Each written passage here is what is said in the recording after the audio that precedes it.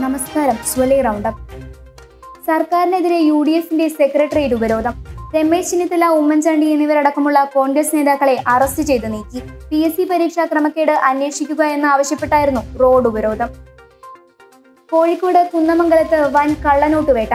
Printing unit അടക്കം 12 ലക്ഷം രൂപയുടെ കള്ളനോട്ടുകളാണ് police പിടികൂടിയത്. ഇന്റലിജൻസ് വിവരത്തെ തുടർന്നായിരുന്നു റെയ്ഡ്. യൂണിവേഴ്സിറ്റി കോളേജിലെ PSC നിയമന വിഷയത്തിൽ യൂത്ത് ലീഗ് എറണാകുളം കളക്ടറേറ്റിന് മുന്നിൽ നടത്തിയ മാർച്ചിൽ സംഘർഷം. പോലീസ് ജലപീരങ്കി പ്രയോഗിച്ചു. 3 പ്രവർത്തകർക്ക് പരിക്കേറ്റു.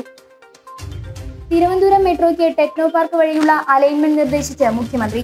ഇതിനായി അലൈൻമെന്റ് പുതുക്കി രൂപരേഖ തയ്യാറാക്കും. ടെക്നോ പാർക്കിലേക്കുള്ള ഗതാഗത സംവിധാനം മെച്ചപ്പെടുത്തണമെന്ന ആവശ്യത്തിന് പിന്നാലെയാണ് ഈ നടപടി. തൃശൂർ ജില്ലയിൽ കാലവർഷക്കെടുതിയെ തുടർന്ന് 9 കുടുംബങ്ങളിൽ നിന്ന് 30 പേരെ ക്യാമ്പുകളിലേക്ക് മാറ്റിപ്പാർപ്പിച്ചു. പുതിയതായി 3 ദുരിതാശ്വാസ ക്യാമ്പുകളാണ് തുറന്നിട്ടുള്ളത്. ആകെ ജില്ലയിൽ 1.26 കോടി രൂപയുടെ നാശനഷ്ടം രേഖപ്പെടുത്തി. കുട്ടികൾക്കെതിരെ ലൈംഗിക പീഡനങ്ങൾ തടയുന്നതിന് എല്ലാ ജില്ലകളിലും പ്രത്യേക പോക്സോ കോടതികൾ സ്ഥാപിക്കണമെന്ന് സുപ്രീം കോടതി. 100-ൽ കൂടുതൽ പോക്സോ കേസുകൾ രജിസ്റ്റർ ചെയ്തിട്ടുള്ള ജില്ലകളിൽ 2 മാസത്തിനകം കോടതി സ്ഥാപിക്കണമെന്ന് ചീഫ് ജസ്റ്റിസ് രഞ്ജൻ ഗൊഗോയ് അധ്യക്ഷനായ ബെഞ്ചാണ് തീരുമാനിച്ചത്. സെബാസ്റ്റ്യൻ കുളത്തുങ്കലിനെ കോട്ടയം ജില്ലാ പഞ്ചായത്ത് പ്രസിഡന്റായി തിരഞ്ഞെടുത്തു. കേരള കോൺഗ്രസിലെ ജോസ് കെ മാണി, ജോസഫ് വിഭാഗങ്ങൾ തമ്മിലുള്ള തർക്കത്തെ തുടർന്നാണ് ജില്ലാ പഞ്ചായത്ത് പ്രസിഡന്റ് സ്ഥാനം പങ്കിടാൻ തീരുമാനിച്ചത്. ഇതനുസരിച്ചാണ് സെബാസ്റ്റ്യൻ കുളത്തുങ്കലിനെ തിരഞ്ഞെടുത്തത്. സംസ്ഥാനത്ത് വൈറോളജി ഇൻസ്റ്റിറ്റ്യൂട്ടിന് ആസ്റ്റർ മെഡിസിറ്റി 50 ലക്ഷം രൂപ നൽകുമെന്ന് Aster managing director doctor Azad മൂപ്പൻ. സംസ്ഥാനത്ത് ലെവൽ 4 നിലവാരത്തിലുള്ള ഇൻസ്റ്റിറ്റ്യൂട്ട് സ്ഥാപിക്കാൻ സർക്കാർ അടിയന്തര നടപടി സ്വീകരിക്കണമെന്നും അദ്ദേഹം ആവശ്യപ്പെട്ടു. കണ്ണൂരിൽ നിന്ന് ദുബായിലേക്ക് ഗോ എയർ സർവീസ്. ഈ സർവീസ് കണ്ണൂരിൽ നിന്ന് 7:30 പുറപ്പെട്ട് 10:20 ദുബായിലെത്തും.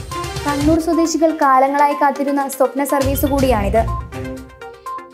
MS ധോണി സേനയുടെ ഭാഗമാവുന്നു. സൈനിക സേവനത്തിന്റെ ഭാഗമായി ക്യാപ്റ്റൻ കൂൾ വിക്ടർ ഫോഴ്സിന്റെ ഭാഗമായാവും പ്രവർത്തിക്കുക. കാശ്മീർ താഴ്വരയുടെ സുരക്ഷാ ചുമതലയാണ് വിക്ടർ ഫോഴ്സിനുള്ളത്. മാസം 1100 GB ഡേറ്റയുമായി വീടുകളിലേക്ക് ജിയോ ഗിഗ ഫൈബർ.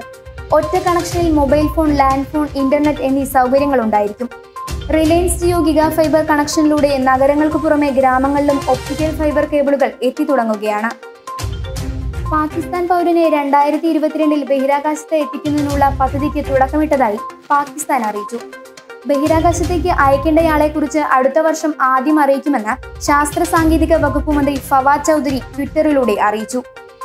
ബാലക്കോട്ടിൽ വ്യോമാക്രമണത്തെ തുടർന്ന് പാകിസ്ഥാൻ വ്യോമാതിർത്തി അടച്ചിരുന്നു.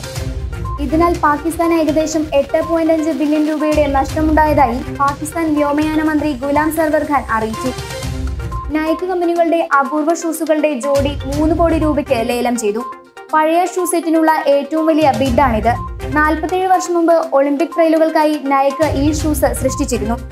ഈ ചെരുപ്പുകൾക്ക് മൂൺ ഷൂസ് എന്നാണ് പേര്. വെസ്പയുടെ പുതിയ മോഡൽ ഇന്ത്യയിലേക്ക്. 200cc ഈ മോഡൽ ഇറ്റലിയിലെ RD സെന്ററുമായി ചേർന്നാണ് ഇന്ത്യൻ മാർക്കറ്റിൽ എത്തിക്കുന്നത്. 2022 പുതിയ വെസ്പ മാർക്കറ്റിലെത്തും. ജോൺ എബ്രഹാം നായകനായി എത്തുന്ന ഏറ്റവും വലിയ ബോളിവുഡ് ചിത്രമാണ് ബാട്ട്ല ഹൗസ്. ചിത്രത്തിന്റെ പുതിയ പോസ്റ്റർ പുറത്തിറങ്ങി.